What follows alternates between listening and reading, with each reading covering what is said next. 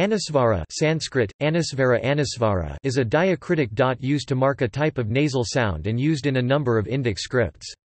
It is typically transliterated. Depending on the location of the Anusvara in the word and the language for which it is used, its exact pronunciation can vary.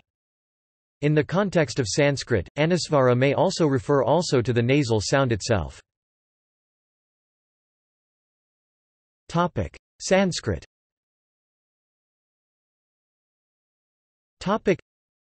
In Vedic Sanskrit, the Anusvara lit. After sound was an allophonic derived nasal sound of uncertain nature. It may have been vowel nasalization accompanied by lengthening, or a nasalized semivowel following the vowel. Either way, it resulted in a metrically heavy syllable. It was often an allophone of per meter, at a morpheme boundary, when preceded by a vowel and followed by a fricative, h. In later Sanskrit its use expanded to other contexts, first before, r, under certain conditions, then, in classical Sanskrit, before, l, and, y. Later still, Panini gave Anusvara as an alternative pronunciation in word final sandhi, and later treatises also prescribed it at morpheme junctions and within morphemes. Later, the diacritic used to represent Anusvara was optionally used to indicate a nasal stop having the same place of articulation as a following plosive. Devanagari script.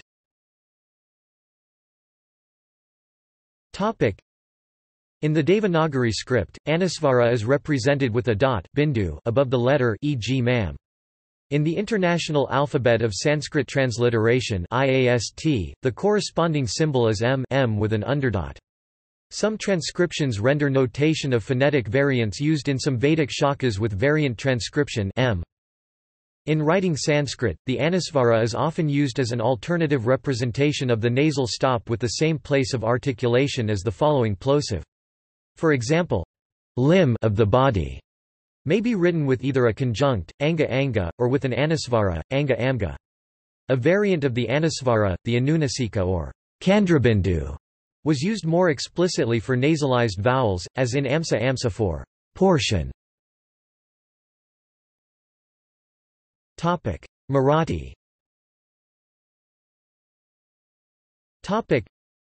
In Marathi the Anusvara is pronounced as a nasal that is homorganic to the following consonant with the same place of articulation. For example, it is pronounced as the dental nasal n before dental consonants, as the bilabial nasal m before bilabial consonants, etc. Hindi. In Standard Hindi, the Anusvara is traditionally defined as representing a nasal consonant homorganic to a following plosive, in contrast to the Chandrabindu Anunasika, which indicates vowel nasalization. In practice, however, the two are often used interchangeably. The precise phonetic value of the phoneme, whether it is represented by Anusvara or Chandrabindu, is dependent on the phonological environment. Word finally it is realized as nasalization of the preceding vowel, quam ka tilde, a well. It results in vowel nasalization also medially between a short vowel and a non-obstruent kumvar kr, a youth, gamrasa saw, a long-handled axe, and, in native words, between a long vowel and a voiceless plosive damped da tilde t, tooth, samp sa tilde p, a snake, pumsh pt, tail.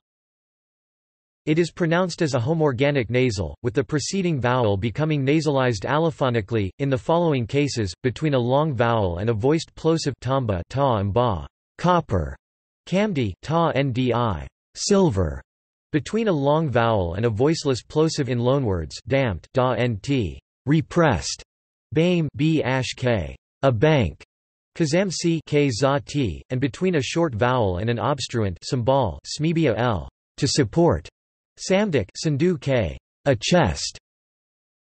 The last rule has two sets of exceptions where the Anusvara affects only a nasalization of the preceding short vowel. Words from the first set are morphologically derived from words with a long nasalized vowel, bamped b, to be divided, from bamped ba, to divide, simkai stai, irrigation, from sim s, to irrigate.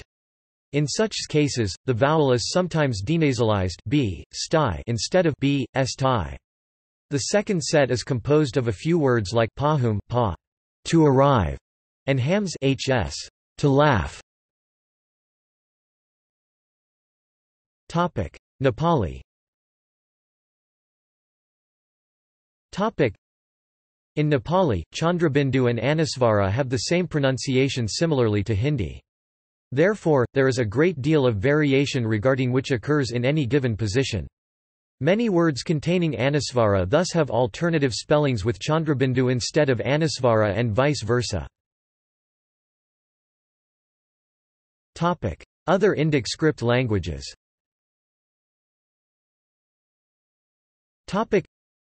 Anusvara is used in other languages using Indic scripts as well, usually to represent suprasegmental phones such as phonation type or nasalization or other nasal sounds. Bengali. In the Eastern Nagari script, the Anusvara diacritic Anusvara Anushar in Bengali is written as a circle above a slanted line, m, and represents. It is used in the name of the Bengali language Banla Bala. It has merged in pronunciation with the letter na in go in Bengali. Although the Anusvara is a consonant in Bengali phonology, it is nevertheless treated in the written system as a diacritic in that it is always directly adjacent to the preceding consonant, even when consonants are spaced apart in titles or banners. Bamla de sa Bangladeshish, not ba emla de sa ba Ingladeshish. For Bangladesa Bangladesh, it is never pronounced with the inherent vowel o, and it cannot take a vowel sign. Instead, the consonant na in go is used pre-vocalically. Burmese. In the Burmese script, the Anusvara, ak mayat ipa, a, is represented as a dot underneath a nasalized final to indicate a creaky tone with a shortened vowel. Burmese also uses a dot above to indicate the nasalized ending called Myanmar sign Anusvara in Unicode, called Thay Tin IPA, theta e acute at. Sinhala. In the Sinhala script, the Anusvara is not a diacritic but an independent grapheme. It has circular shape, which is why it is called Binduva in Sinhala, which means dot. The Anusvara represents at the end of a syllable. It is used in the name of the Sinhala language, Sil. It has merged in pronunciation with the letter na in Sinhala. Telugu. The Telugu script has full zero Anusvara, m half zero Arthanusvara, and Visarga to convey various shades of nasal sounds. Anusvara is represented as a circle shape after a letter, ka ka and kam kam. Thai.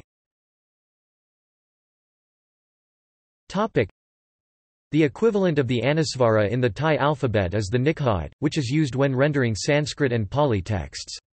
It is written as an open circle above the consonant, for example x, and its pronunciation depends on the following sound. If it is a consonant, then the nikhide is pronounced as a homorganic nasal, and if it is at the end of a word, it is pronounced as the velar nasal.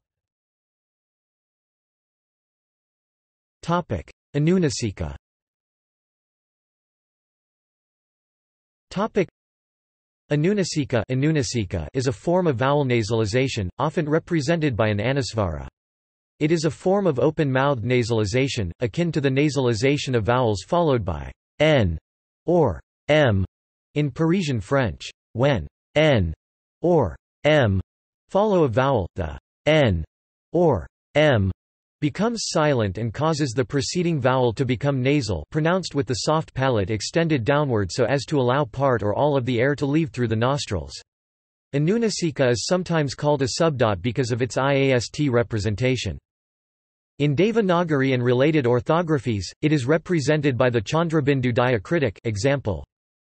In Burmese, the Anunasika, called IPA, theta e acute at, and represented as, creates the nasalized ending when it is attached as a dot above a letter. The Anunasika represents the M final in Pali. Unicode.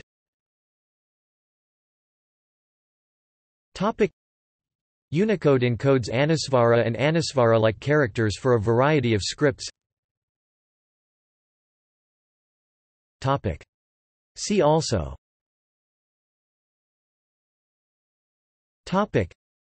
Chandrabindu, tilde, Oganik. Notes.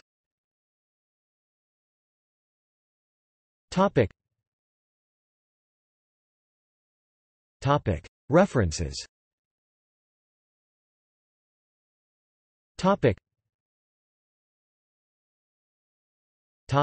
Bibliography.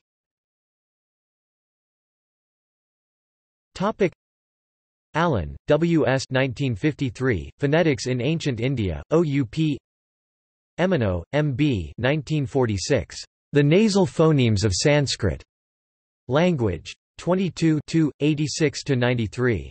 doi 10.2307 410341.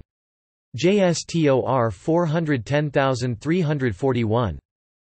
Monier Williams, Monier 1899.